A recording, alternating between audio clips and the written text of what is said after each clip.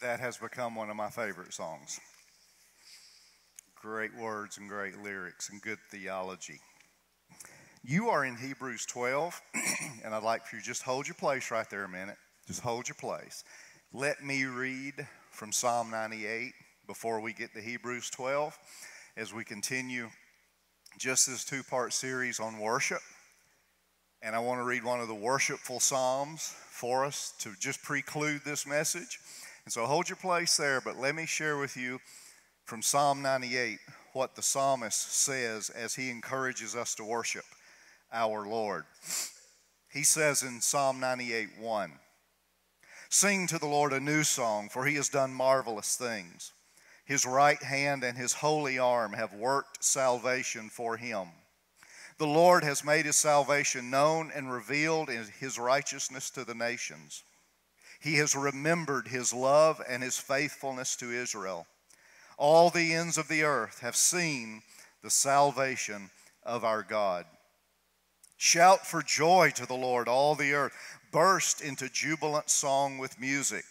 Make music to the Lord with the harp and the sound of singing, with trumpets and the blast of the ram's horn.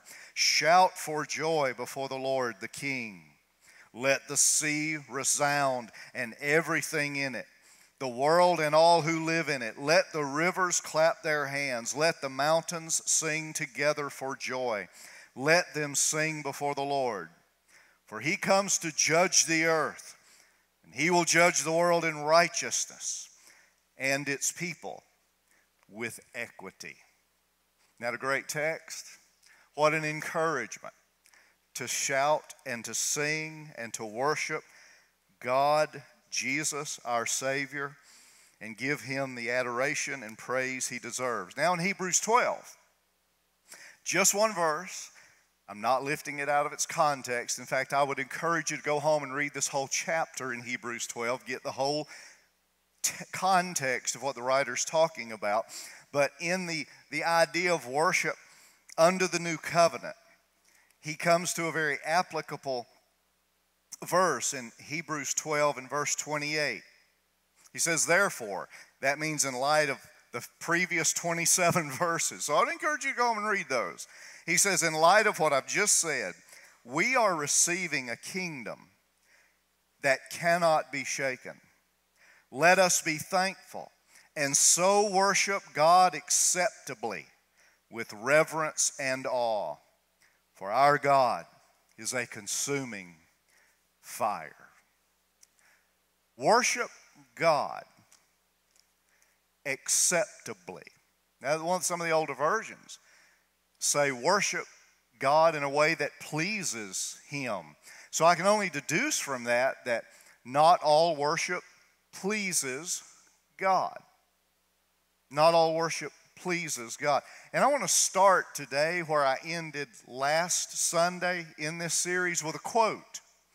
A quote. I ended the message with this last Sunday, and I want to begin it today with that same quote. And I'm sorry I don't have the reference for who said this. I came across it and wrote it down and forgot to put the name of who said it. But I think he's dead on. What's wrong with American worship? Our hearts don't know their need for Christ. We're not desperate. We're not broken. We don't approach Sunday with expectant, faith-filled, repentant hearts. We aren't hungry for Jesus. And as a pastor, as a Christian, I agree with that wholeheartedly. Often my heart is not hungry for Jesus. And when a heart is not hungry for Jesus, worship is a low priority for it. But then I want to give you another quote by Stacey Lawson, a favorite preacher of mine. I'm sorry, Steve Lawson. There's a Stacey Lawson too. Steve Lawson. Of course, in the average church where there is no ecclesiology, now ecclesiology is the doctrine of the church, and what he's saying by that comment is in an average church where church members know virtually nothing about the biblical doctrine of the church, Most don't understand the necessity of the church. All that matters is my personal relationship with Jesus. And we talked last week a bit about the vast differences in worship, especially here in America. We covered everything from traditional worship to snake handling last week. I got the snakes today to let you take part in that later. I'll not be here. The fact is we are designed for worship. God put in our DNA the desire to worship. Everyone has an altar. Everyone has an altar. Everyone has an altar. And I said this last week. If you want to know where your altar is, it's very simple. Just look at your calendar. Look at your checkbook. Look how you spend your time. Look how you spend your money, and you will find your altar. You will find your altar. And you worship at it. There is private and public worship. We talked about that last week. And certainly, the Bible commends and commands private worship when it's just God and us, when we are alone with God. And that might be on a mountaintop, in the car, in the house, piddling around, might be in the backyard, might be cutting grass. There are private times of worship where it's just us and God, individual worship between the Creator and the creation, and the Bible commends it and commands that. But too many people want to end it there. They say, oh, I can worship God anyway. I can worship in the mountains, and you can. I can worship God at the lake. Yes, you can. And actually, you're commanded to do that. But the problem is the scriptural command for worship doesn't end there. There's not just private worship, there is public worship. And you cannot read the New Testament without understanding God calls us as brothers and sisters to worship Him together, corporately, publicly, as His kingdom, as a church. The Bible commands it and commends both private and public worship. Now here at Watermark, our worship is not perfect. We try to do things just as right as we can do them. It's not perfect. We don't hit a home run every Sunday. We make it easy for people to come. We welcome people. I believe our church is a very friendly church. We welcome people. We accept people. We're very casual here. I think we make it easy for people to come through our doors and worship God here. I think we make it pretty easy to do that. And here at Watermark, we try, and I said this last Sunday, to appeal to the intellect first. We're not highly emotional in our worship. Emotions are fine. God created emotions. And if you want to raise your hands, raise your hands. If you want to say amen, that's fine. But we try to appeal to the intellect first and then the emotions. And I think that's the way it should be done. Well, I want you to think first. Think first.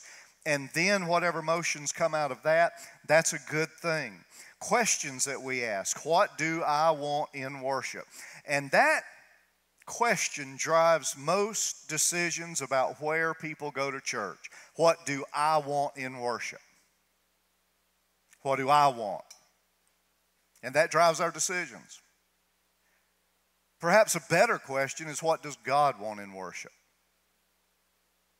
What does God want? This verse in Hebrews, and I studied this thing. I mean, it's kind of it shakes you up a little bit. Worship in a way that's pleasing to God. Worship in a way that pleases God. So what does He want? Another question to ask is Jesus worthy of our worship? Is Jesus worthy of it? And we covered that last Sunday. I gave you just 4 or 5 things last Sunday that I believe from Scripture prove that Jesus is worthy of our worship. He created us. Jesus created. Jesus owns everything. He sustains everything. He has paid for everything. And He forgives it all. He forgives everything for those of us who come to Him by faith. So think about that.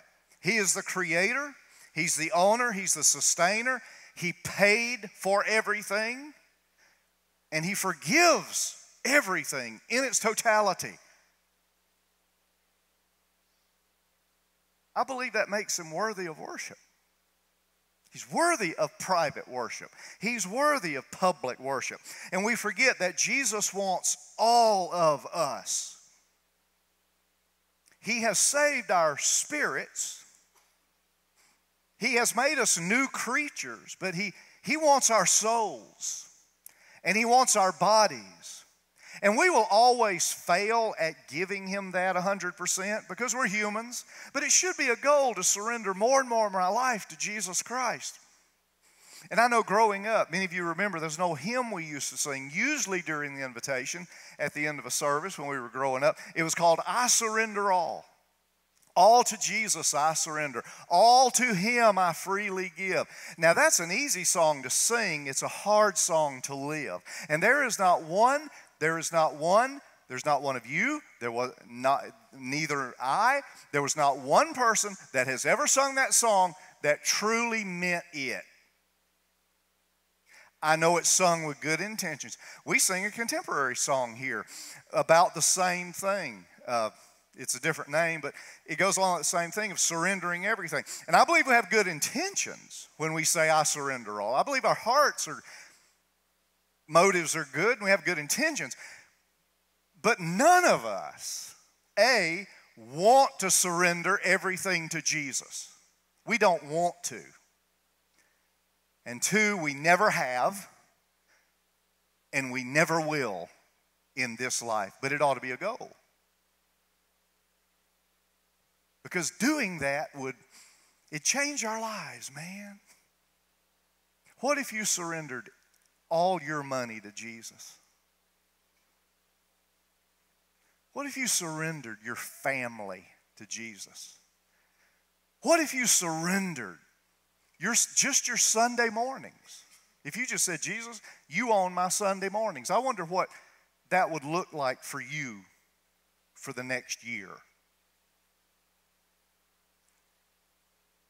Great words, good intentions, but I just don't really mean that. And let's just be honest about it, okay? Can you say amen? Let's just be honest about it. But Jesus wants our soul and body. He possesses our spirit. He owns our spirit. He has made our spirits perfect in Him. And now He longs to change and transform our souls, change and transform our bodies to honor Him. So in Hebrews 12:28, he says, we are receiving a kingdom that cannot be shaken. This mention of a kingdom, and this is a heavy verse here. He says, we're in the process of receiving a kingdom. Theologians call this the now and the not yet. If you're a Christian, you are in the kingdom of God already. The kingdom of God has already come. The kingdom of God is operating, I believe, in the world today. I believe that. But it's now and not yet. It's here, but it's not here. We're here, but the whole kingdom hasn't come yet.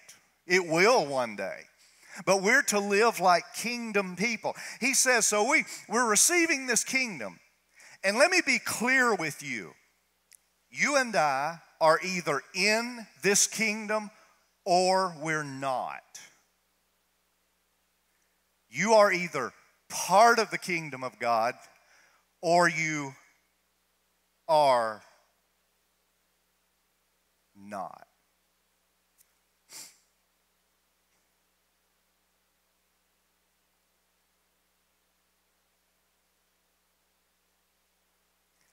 I grew up under preaching. I'm really hesitating to say what I'm about to say. I grew up under preaching where almost every Sunday the preacher would say, most church members aren't even saved. Most of our church members aren't. People in the pews aren't even saved. I mean, I heard that a lot. You know, they said that a lot. You know, our church folk, no wonder the church is powerless. Half the people in it aren't saved. And I heard that so much that I got tired of hearing it. And I don't say that much, you know. But it's really been on your pastor's spirit in these last several months. Things like the words of Jesus, who said, you will know them by their fruits. You will know who belongs to me by the fruit they produce. And I know we're bordering on judgmentalism now. Amen? We're bordering on judging. But Jesus said, you will know who belongs to me because the fruit of their life will show it. All through the New Testament, there is this constant encouragement to grow, to be a disciple, to change, to transform, to look more like Jesus, act more like Jesus, forgive more like Jesus, talk more like Jesus, be more like Jesus. And you see such little of that transformation in church. And I'm not going to get up and preach on it every Sunday, but I do agree with my old fathers in preaching ministry that I do believe a lot of our church folk just don't know Jesus. Because worship's not important to them. Church is not important to them. The Bible is not important to you. Service is not important to you. Generosity, all the things the Bible teaches, it's not important to you. Do you know Jesus? That's really been on my heart lately. You will know them by their fruits. And if there's no fruit, they don't know me.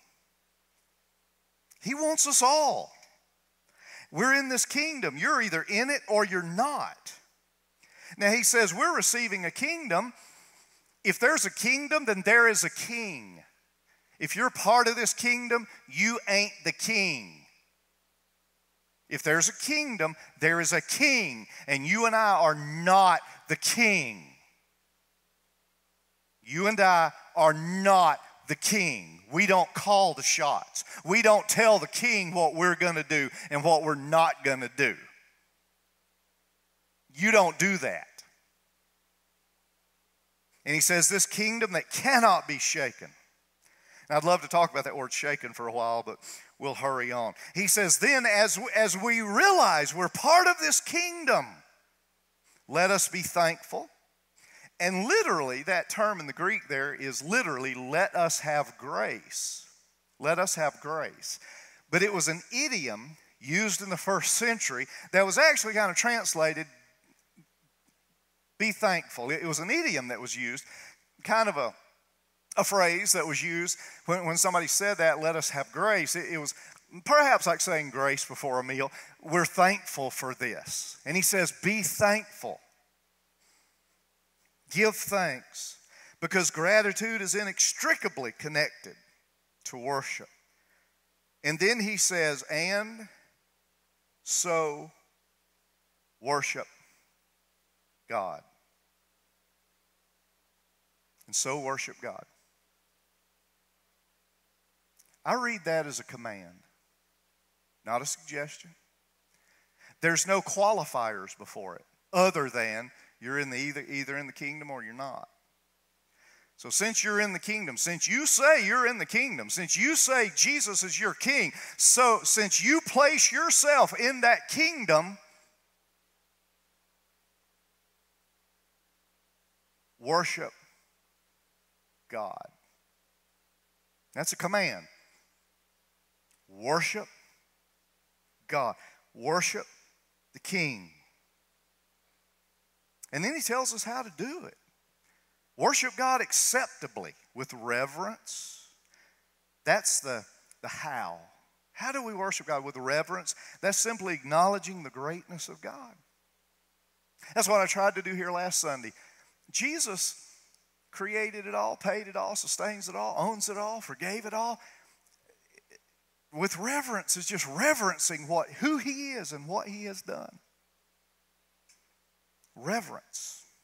Doesn't mean you have to be quiet all the time. Doesn't mean you always have to keep it, burn candles and incense and be weird. No. It's just an attitude of reverence. You are before the most holy God, not just in church, but 24 hours a day. You're constantly in front of a holy God. Reverence. In fact, interesting story if you want to go back and read it. In the last book of the Old Testament, the book of Malachi in chapter 1, in Malachi, God launches a series of indictments against Israel. A series of indictments against them. And in chapter 1, verse 6, he says, you have not reverenced me. You've not honored me as God. I'm God, you're not. You have not honored me. You have not reverenced me. And of course, they came back as we humans do, who never do anything wrong, said, in what way have we not reverenced you? And I think that's the same thing most of us would ask. Well, how have I not reverenced God? I'm in church today. I've been good. Read Malachi 1. We reverence him. Then he says, with reverence and awe. The word awe is connected to kind of a sense of mystery. He is the creator, we're the creature. He is infinite, we are finite. He is powerful, we are not powerful. Everything we aren't, he is. He is all-knowing, I am not. He is righteous, I am not. He executes perfect justice, I don't. He forgives completely. We're not real good at that. He is everything I'm not. And that ought to cause in us a sense of awe, a sense of mystery, that we are dealing with one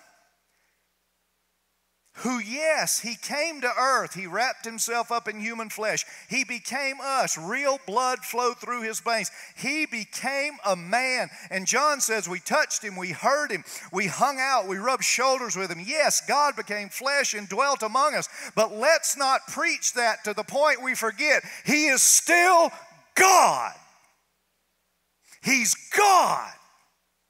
And don't limit your view of God to just the Jesus part that we see on the earth. He is the infinite. He is the omnipotent. He is the creator. He is the all-powerful. He is the reason you and I are breathing at this moment. And should he decide to change his mind, any of us could just stop breathing right now. He controls it all. This is the one with whom we have to do. All. And I understand the spirit behind it. But let me tell you something. Jesus ain't your homeboy. Okay? He's not your best buddy. I understand the spirit and talk behind that. I get it. Jesus is God. He is God. He was here before the world was. He spoke it into existence. He sustains it. He keeps it. He owns it. If I have any hope of forgiveness and mercy and redemption, if I have any hope of missing the wrath of God and obtaining grace, it is by him and him alone. And he is worthy of my worship, privately and publicly. Reverence. Awe. And I understand with the breakdown of our social institutions and distinctions today, I understand how hard this is. I understand in the breakdown of our culture of authority. And nobody's in authority anymore. And my opinion's just as important as yours. I got news for you. My opinion about rocket science is not as important as the opinion of a rocket scientist. And no, if you do not know what you're talking about, your opinion doesn't matter. Thank you. Had one amen. I think it was from my wife. Thank you, sweetie. You got my bag, don't you? If you don't know what you're talking about, your opinion doesn't mean anything. Well, I think God, it doesn't matter what you think about God. It doesn't matter. And we live in this day where social, let me just say, I know I'm an old fogey. I just turned 56. I know. But we live in a world that no longer respects authority. Granted, authority has done some dastardly things. I get that. And I'm going to start with preachers. Preachers don't get the respect they used to. Now, again, some of us lost that respect. I get that. But preachers aren't looked up to anymore. Teachers have lost a lot of their authority. Politicians, well, they earn the loss of it. Let's keep moving. But we don't, we've got people who don't know anything about anything vomiting opinions that are worthless in our culture today. And I've said this often, and I wonder how many of you would say that. I look back now, I thought my dad was a blowhard. I thought he just was stupid. He didn't know anything. My dad wasn't cool. If I had my life to live over again, I would have done 98% of what my dad said, because I've learned my lesson. If I'd have done what my dad told me to do with my money, I wouldn't be here this morning. I'd be in Aruba. I'm serious. If I'd have managed my money the way Dad told me to, you wouldn't have to pay me today. I'd be fine. But I was so smart back then, you see. If I'd have done a lot of things my dad tried to tell me, my life would have been a lot different. Oh, but see, I was 22 and knew it all. Now, I'm not preaching against young people. That's not what I'm doing. We have 60-year-olds that won't listen to expert advice and intelligent discussion. So why am I saying all that? That's the culture we live in, where nobody respects anybody anymore. Nobody's really willing to learn and listen anymore. Everybody just wants to blab, blab, blab their own crap.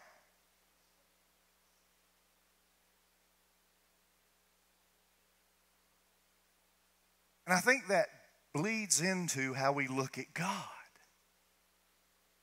We've removed him from his authority. We've pulled him down. I think my opinion's just as good as what's written in the Bible. Who is God to tell me? He's God. I've heard people say that. Well, who is God? What is the Bible to tell? It's the Bible. It's God. He has every right to tell you.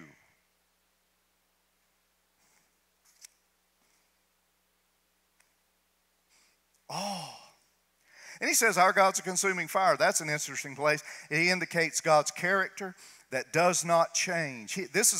Read that whole chapter. This is connected to Mount Sinai in Deuteronomy 4:14. And Moses said this, our God is a consuming fire. And when they were standing at the foot of Mount Sinai, that was a perfect illustration for them. God is a consuming fire. But in this context, it literally means he's just saying God doesn't change. He was awesome back then, he's awesome today, and he will be awesome in eternity. You're not God then, you're not God now, you are not, never will be God. He is God. He is God. He's the authority. He doesn't serve you, you serve him.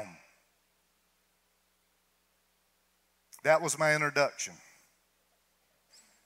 I'm going to do these quick things as quick as I possibly. So, if we're coming to worship, see, you need to know the person with whom we're dealing here. Yes, he's your friend.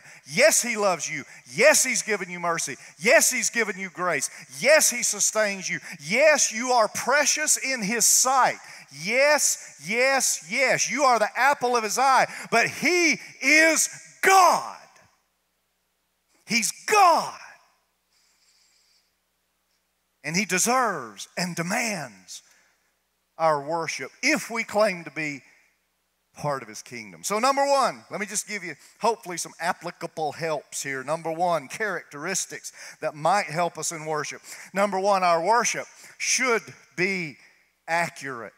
It should be accurate.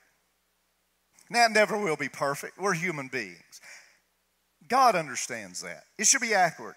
And again, I go back to when people come to before God, they say, well, I like to think of God as a heavenly grandpa with a long beard and whose lap I can sit. Or I like to think of God as just a nice fluffy Santa Claus that gives me presents. The best description of what anyone ever thought God should be is in the great classic intellectual movie, Talladega Nights. And you remember the scene at the table when that guy's describing what he would like Jesus to look like. Remember that scene? I forgot the actor's name. But remember, he was just, I like to picture Jesus as a guy with a t-shirt, tuxedo t-shirt on in the front row of a Leonard Skinner concert. Yeah. We laugh at that, but that's the way most of us think about God. He created us in His image, but we try to make Him into ours. It must be accurate. And people who say, I like to think of God as, and then they give their own idea, that's nothing but idolatry. Our vision of God must line up with the biblical description of God.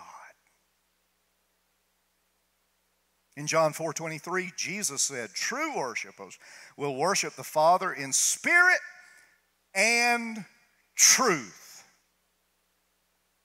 For they're the kind of worshipers the Father seeks. Now, there's been two bold statements in this message today. Some of you thinking much more than that. But there's at least two bold statements. Hebrews says that God's a consuming fire. It says that there's a way to worship that pleases God. So apparently there's a way that displeases Him. And then this statement here, Jesus said, those that worship will do it in spirit and truth, for they're the kind of worshipers the Father's looking for. The Father's looking for people who worship Him in spirit, our perfected spirits maybe, in passion, maybe, with energy, sure, but with truth. There's a lot of churches, there's a lot of pastors this morning that are jumping up and down on platforms and running to and fro, and they've yanked their ties off and thrown their coats off and unbuttoned their shirts, and they're jumping up and down, they're hollering and screaming, they're red in the face, and they're sweating, and they're just hollering and screaming, everybody's amen, and there's a lot of spirit there, but there's no truth. There's no truth. Spirit without truth is not worship. Truth without spirit is not worship. He said spirit and truth. That's who the Father's looking for. It means to worship God as He is truly revealed in the Bible. Worship must be based on who God is as revealed in Scripture and not who I've created Him to be. So when we worship, let's be as accurate as we humans can be when it comes to viewing God.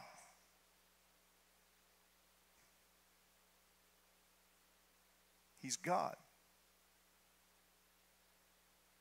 He's God. Isaiah saw Him in the temple in Isaiah 6, and Isaiah fell down in front of Him and said, I'm a sinner. I'm lost. I'm undone. I'm a man of unclean lips. The publican in Jesus' story saw God and hit himself in the chest and said, God, have mercy on me.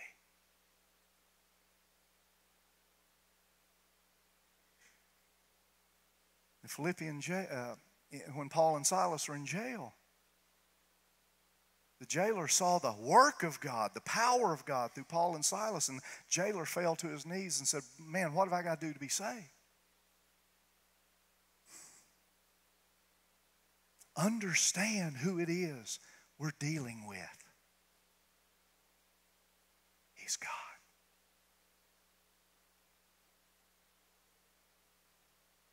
He's God.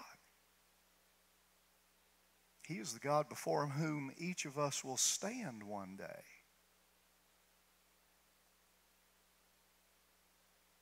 And to whom each of us He will say, either, welcome home, my good and faithful servant. Enter and enjoy the joys of the Lord. Or to whom He will say, depart from me, I never knew you. He's God. He's God. And we're privileged. We get to barge right into His presence. He actually lives in us. Wow. In the Old Testament, in the temple, there was a little room called the Holy of Holies. where God's presence resided with the Ark of the Covenant. His presence lived between the cherubim of the Ark of the Covenant, symbolic. And only the priest could go in there, and then only one time a year into the presence of God. And then he had to make sure all the proper sacrifices were made, and that he had on all the proper vestments, and everything was to God's order and God's liking and God's demand. And he could only go in there once a year, and he could only go in there if his sins had been dealt with.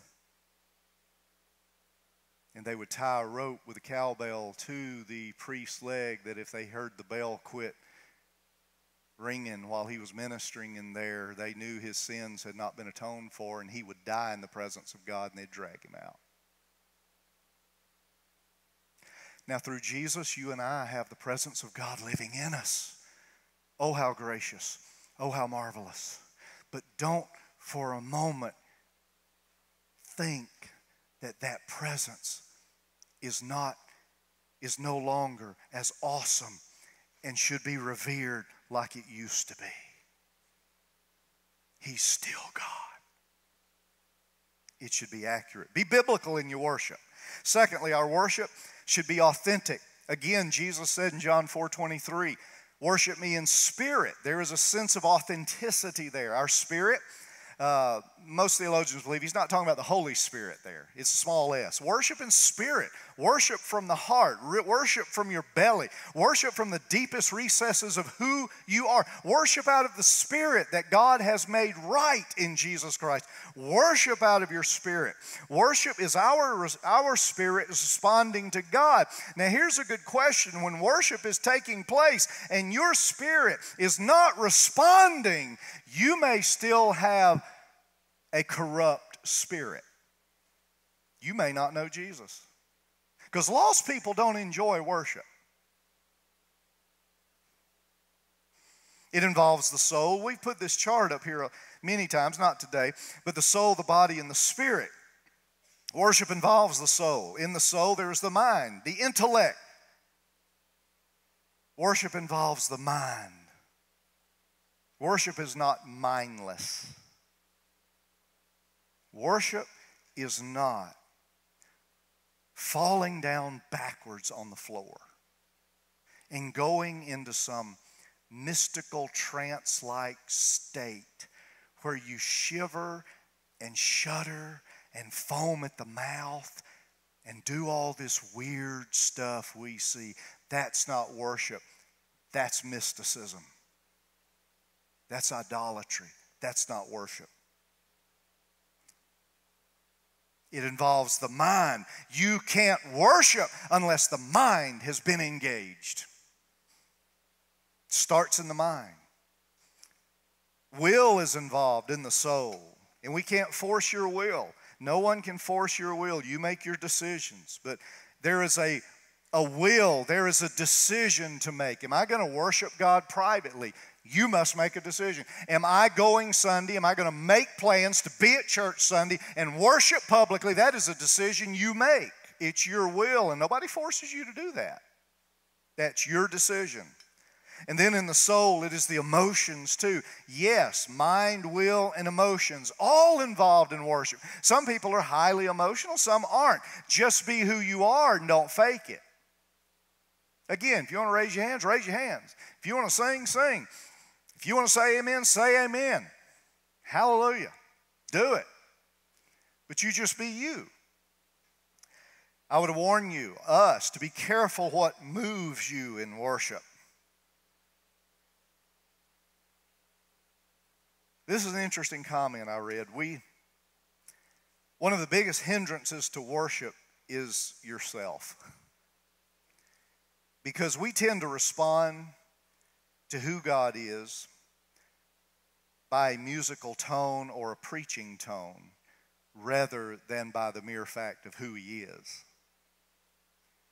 Songs are good. They lead us. Lyrics are great. They lead us. Preaching is great. It leads us and it teaches us. But first and foremost, we must be enamored not with the music, not with the preaching, but with who God is. It is who God is out of which these other things come. But we make worship about myself, my interests, my worries. What are others going to think? What am I here to get this morning? So worship should be authentic. It should just be real.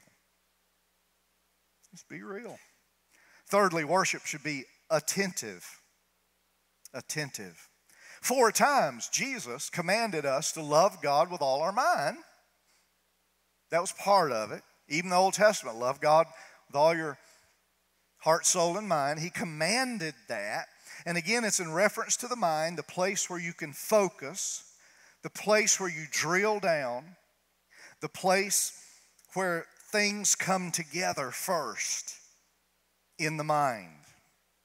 And worship should be attentive, focused, publicly and privately.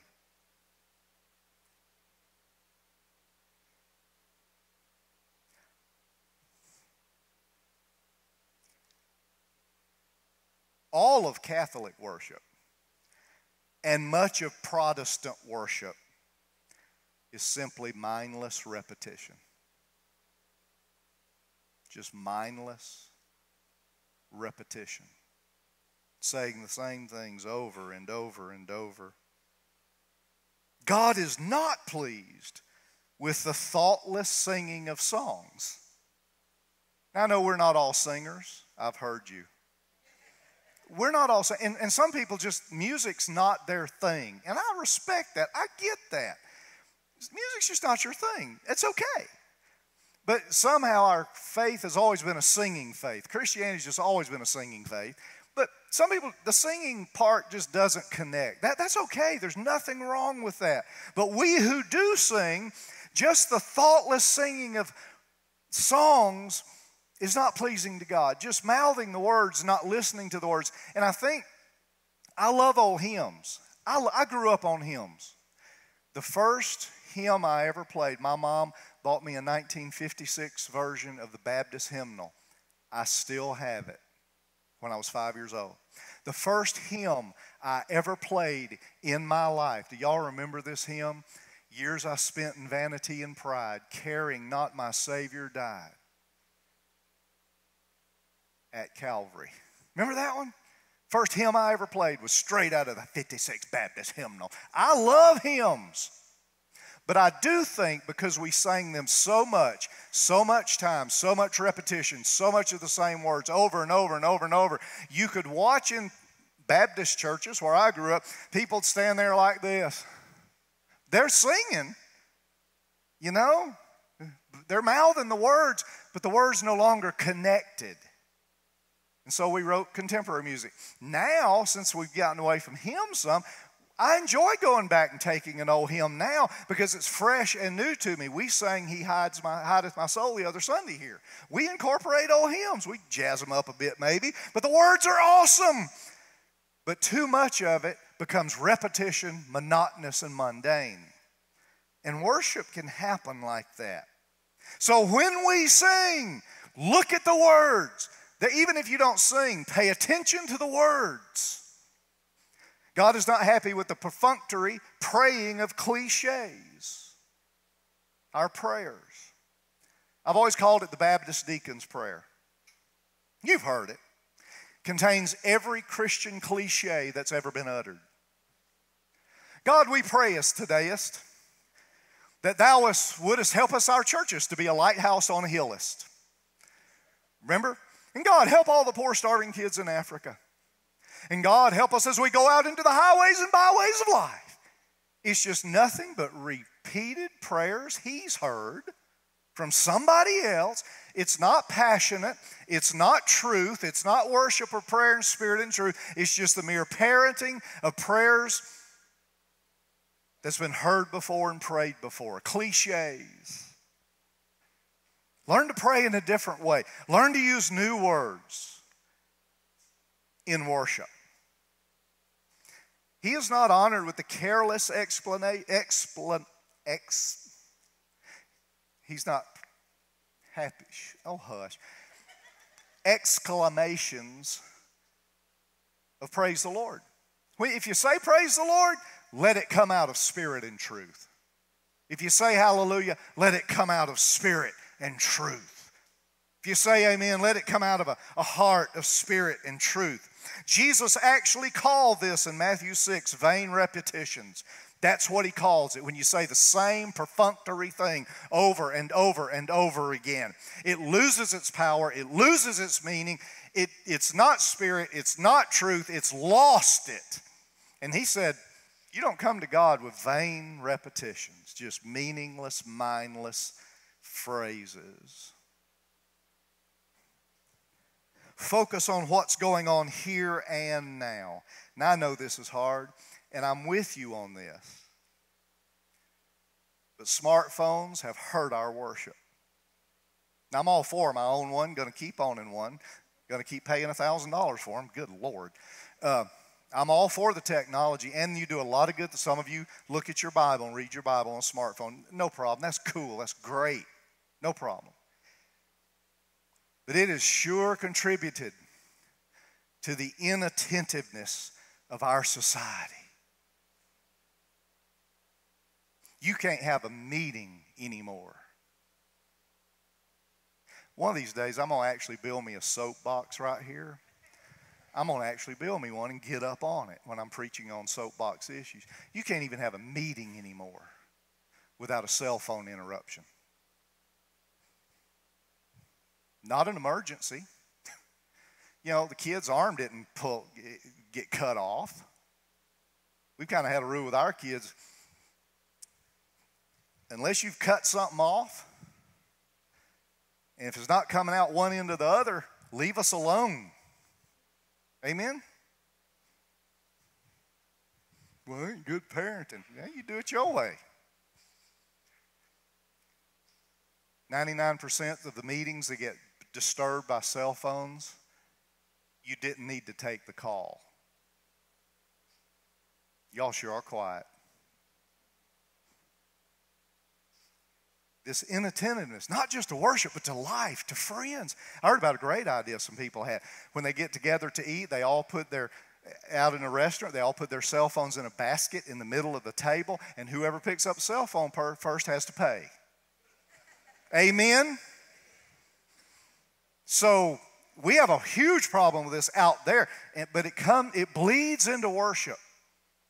And I'm not against all that. Please, I'm being compassionate here, but understand, we need to focus on what we're doing here. Forget your shopping list.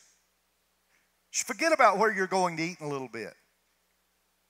Forget about it. Let's worship the Almighty God. I was so worried last Sunday. I was a nervous wreck last Sunday. I absolutely was. All week last week, we had squirrels in this auditorium. We had squirrels in here. 2 or 3. And I'd come in and they made themselves at home. One was up on that cross all week long. I almost just got out my gun. I didn't know what to do. I mean, I kept calling people and telling them they never did anything. But finally, a couple of our guys called me on Friday, I guess, and said, just let you know we got the squirrels. And I said, great. He said, we patched up, we found where they're coming in. But I was a nervous wreck last Sunday because I knew if a squirrel ran across here, we'd just have to go home. We would do nothing else beyond that but go home. Just go. And I was prepared for that. We just dismiss, go home. But he calls me, and he said, we found the squirrels. He said, a couple of them are dead. And if you get close up here, you can smell it. If you go back in the back, you can really smell it. But I am told that one of them was dead right here. Right here. He said, one was dead. And I'm going to tell you who said this. One of the guys that called me said, looks like your preaching last Sunday killed him.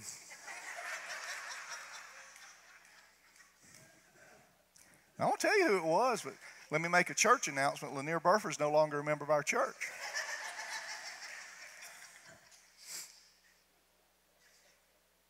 Be engaged. Ladies and gentlemen, I preach long, but listen, all we have together every week is an hour and a half. Don't waste it. That's all we got together. That's all the Church of Jesus Christ at Watermark has every week. That's the only time we all get together. That's all we got. An hour and 20 minutes, hour and a half. That's all we got. Don't waste it every Sunday. Be engaged. Then finally, worship should be active. In the Old Testament, God pleasured in sacrifices of worship. The goats and the turtle doves and the sheep and all, God pleasured in that. It was a way that sinful people could come and worship Him and stand before Him, because all of them foretold of the coming of Jesus. In the New Testament, God pleasures in sacrifices, but not of goats and rams and turtle doves. Jesus took care of all that on the cross. We don't have to do that anymore. Jesus is our sacrifice. But the Bible says that Jesus still pleasures in the sacrifices of worship. And in the New Testament, they're talked about like this. They are the sacrifice of thanksgiving. The offering of thanksgiving, like the writer in Hebrews said. The offering of thanksgiving. He takes pleasure when we are thankful together in worship. You brought us through another week. You provided, you protected. It might have been rough. The storms may have come, but boy, Sunday morning we woke up and we're still breathing. Amen? Thank you, Jesus. The sacrifice of praise is mentioned in the New Testament. The sacrifice of humility, coming before Him knowing who He is and who we are. The sacrifice of repentance from everything in our lives that is contrary to His will for our lives. The offerings and sacrifices, yes, of money, prayer, serving others. All of those things are bound up in New Testament worship. Paul said in Romans 12:1, offer your bodies as living sacrifices, holy, pleasing to God. This is your spiritual act of worship.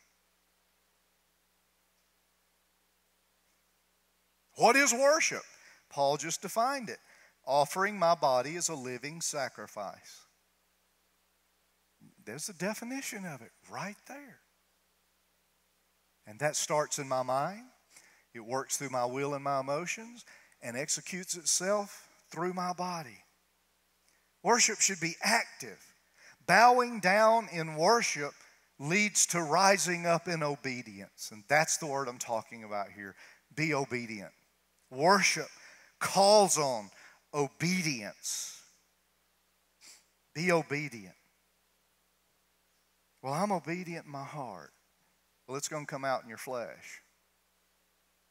Some would say, well, preacher, we're not going to be able to be there, but I'll be with you in spirit. You know what that means, don't you? You know what that means? Absolutely nothing. It means nothing. It means nothing. It means nothing. Because worship is expressed through the body. It's expressed through the body. Again, good intentions, I know, but it means nothing.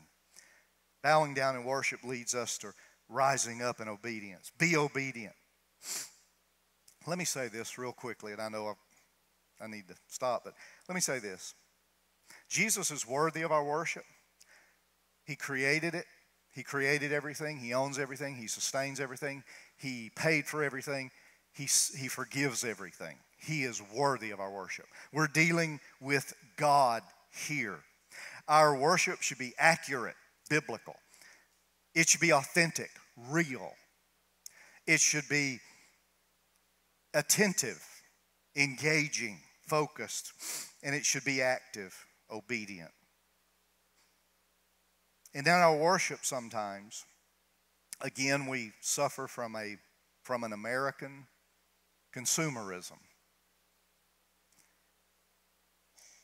where we want everything the way I want it. And it's just sometimes amazing at the response of people who don't get what they want. Oh, you can always tell a lot about a person how they respond when they don't get what they want. But I just want to remind you, worship in America is very easy. It's so easy. It's so easy. First, you have the choice whether you come in or not. It's your choice. It's so easy. for most people in America, when they decide to come, they come to an air-conditioned building with padded seats, coffee, donuts, cool preacher. American worship is so easy. I mean, how hard can this be? We don't start early. If you think 10:30 is early, you and I need to talk. We don't even start early. Let me tell you something. If I could get y'all to go along with it, I'd much rather have worship at 8:30 on Sunday morning and have the rest of Sunday. I would. But for you lazy heads, we got to have it 10:30. And I don't get my way about that. It's not even early. It's not even early. It is so easy to worship in America. And because it's so easy, here's what we complain about. I couldn't find a parking place. The building was too cold. It was too hot. You better be grateful we got a building.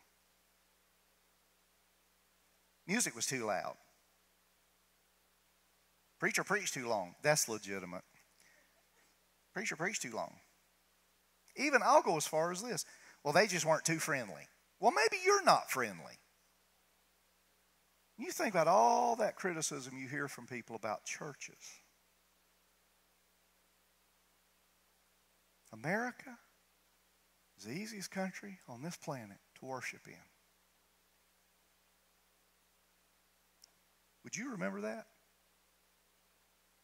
And Watermark's probably the easiest church around to be a member of. Go study the church in China. Christianity is illegal in China. They have what they call secret church there. Read how they have to worship today. For a Chinese church to meet, they don't have all this. They meet in homes.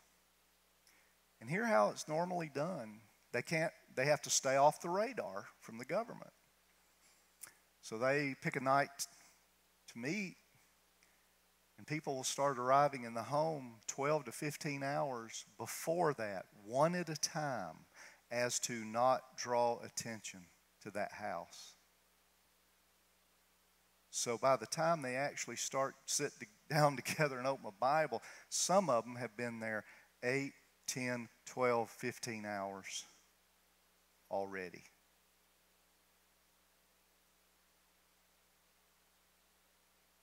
Not everybody there even has a copy of the Bible. And again, this isn't 100 years ago. This is today.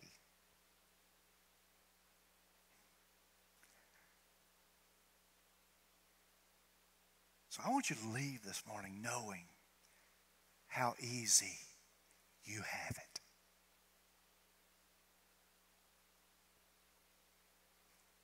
This ain't no sacrifice, folks.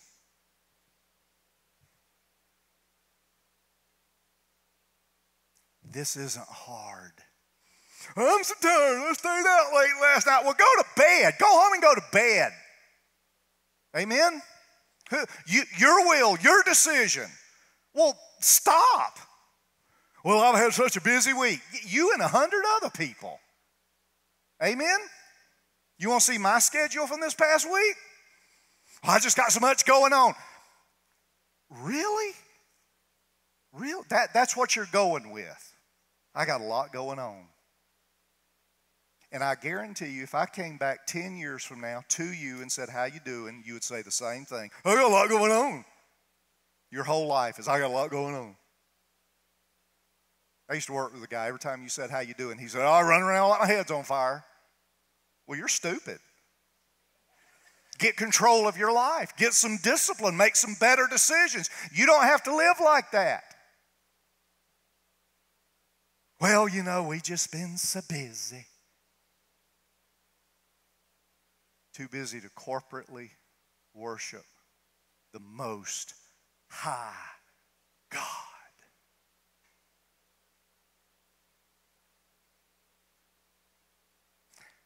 I hope you come back next week. I'm asking you humbly, as your pastor and hopefully as your friend, will you make corporate worship more prominent in your agenda? Would you make this more prominent in your agenda? I'm not asking for your firstborn. Don't want them. Today, I'm not asking for more money. We'll do that next week. Not asking for a bigger salary.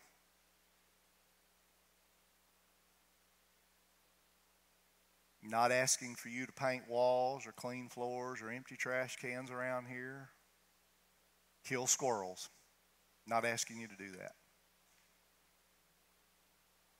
I'm asking you to make this Sunday morning at 10:30 a more prominent part of your calendar.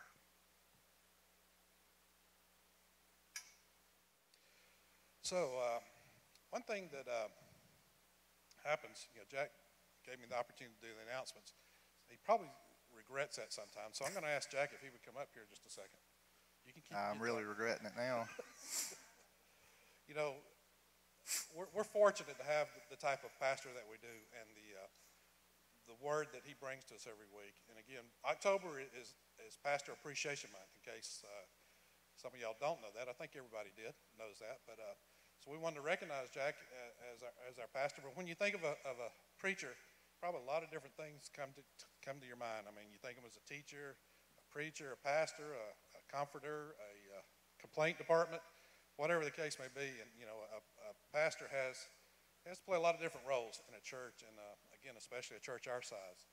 And so we just thought it was important. And there's a verse that I wanted to share with you out of Jeremiah. I think when I talk to a lot of people in our church, this sort of represents one of the main points we see out of Jack in his preaching. And it's, I will give your shepherds after my own heart who will feed you with knowledge and understanding. I mean, I hear that a lot from the congregation, just his teaching and preaching, and making it where we can understand it as a congregation. And again, we just wanted to recognize Jack for his efforts. Believe it or not, he's been here 15 years this year as well. So we've got a pastor.